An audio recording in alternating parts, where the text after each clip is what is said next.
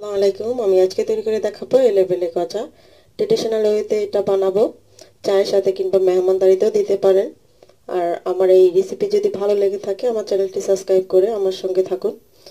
আর আমি এটাকে 1 টেবিল চামচ চিনি দিয়ে ডো তৈরি করার সময় শুধুমাত্র তেলে ভেজে এটাকে আমি চায়ের সাথে পরিবেশন করি, কিংবা বাচ্চারা যখন ইচ্ছে তখন তারা খায়। তবে এটা শিরাতে দিই না, ওভাবেও ভালো লাগে, আপনারা ওভাবেও ট্রাই করতে পারেন। আর চলুন দেখা যাক এলেবেলে গজা তৈরি। আমাদের লাগবে এখানে ময়দা 1 কাপ, চিনি নিয়েছি 1 কাপ শিরার জন্য, সাথে দিয়ে দিয়েছি 2টো এলাচি, আর 2 টেবিল চামচ নিয়েছি তেল, আর লাগবে লবণ। বাটিতে ময়দা দিয়ে দিচ্ছি তেল, লবণ লবণ দিয়ে মিশিয়ে নিব ময়দার সাথে।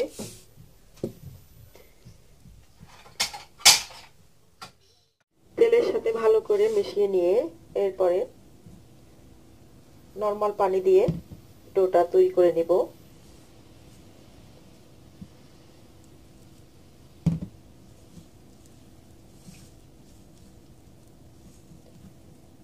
অল্প অল্প করে ঢেলে, না একবারে দিয়ে দিলে বেশি হয়ে যাবে। ডোটা ঠিক পরোটার ডোয়ের মতন হবে।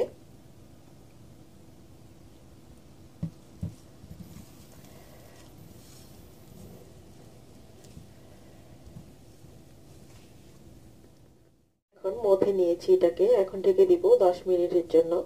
এটা যে কোনো কিছু দিয়ে ঢাকনা দিয়ে দিয়ে বা কিচেন তাওয়াল যে কোনো কিছু দিয়ে ঢেকে দিবেন, যাতে উপরের অংশটা শক্ত না হয়ে যায়। তো আমি এখন ঢেকে দিচ্ছি 10 মিনিটের জন্য। 10 মিনিট পর আমি লুচি কেটে নিব। 10 মিনিট হয়ে গেছে। এটাকে আবার একটু মুথে নিব। লুচিটাকে যতটা সম্ভব পাতলা করার চেষ্টা করবেন, তাহলে কিন্তু মচমচে হবে। রুটিটা বেলে নেওয়ার পর দাগ কেটে নিব এভাবে, তবে যেন শেষ প্রান্তটা পর্যন্ত না কাটে, শুধুমাত্র মাঝখানটাতে কেটে নিব।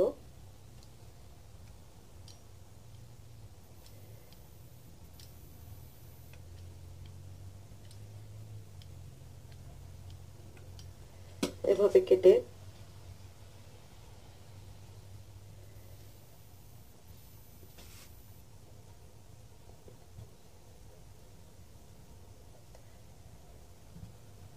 এভাবে করে নিয়ে এরপরে পিছনের প্রান্তটাকে জোড়া লাগিয়ে দিব।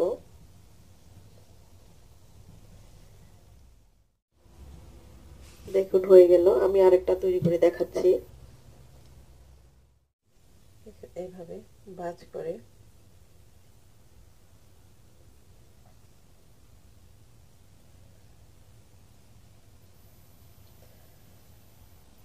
ভাঁজ করার পরে মিলিয়ে দেব।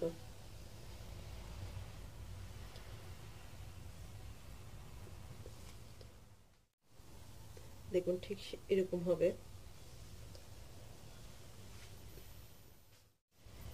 দেখুন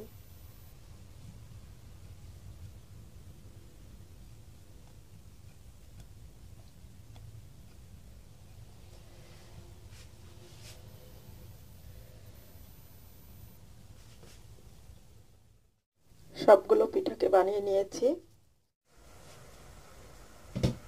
তেলটা গরম হয়েছে, এখন এতে দিয়ে দিচ্ছি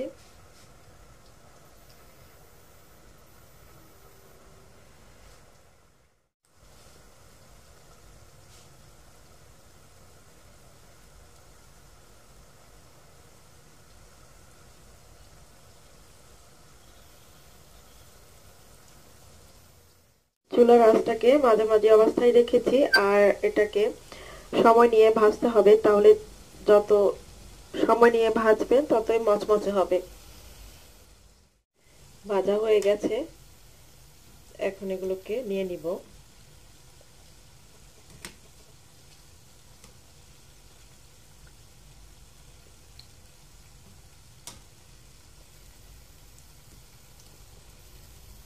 এখন এগুলোকে তেল ঝরিয়ে টিস্যু তাওয়ালে নিয়ে নিব।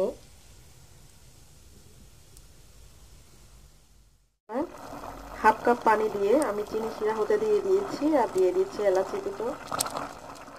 এটাকে করে নিয়েছি। দেখুন এটা ঠিক এক তারের হবে, চিকন সুতোর মতো এরকম এক তারের হবে। এখন চিনি শিরায় দিয়ে নেড়ে চেড়ে নামিয়ে নিব।